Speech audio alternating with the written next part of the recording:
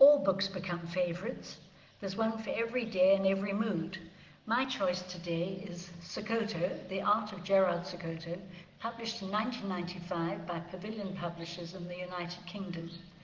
I was involved from its conception, its design, its content, and in writing the introductory essay. You could therefore say I'm biased.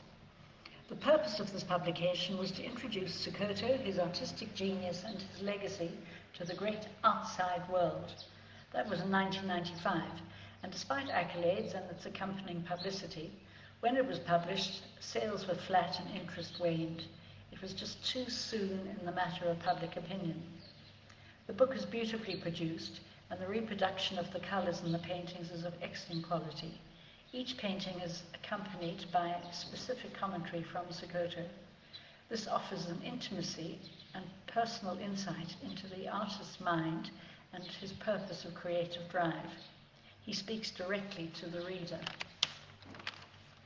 The book was published 26 years ago.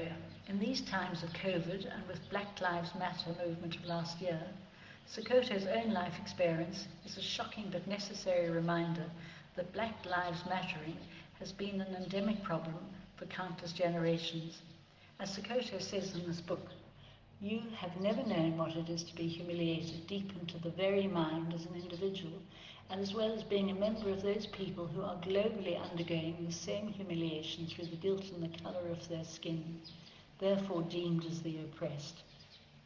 As the author, I do feel this small book is precious and well worth reading, considering and contemplating. It offers a quiet journey into the privacy of a very private man's life, where he generously exposes his feelings and his creative journey and energy.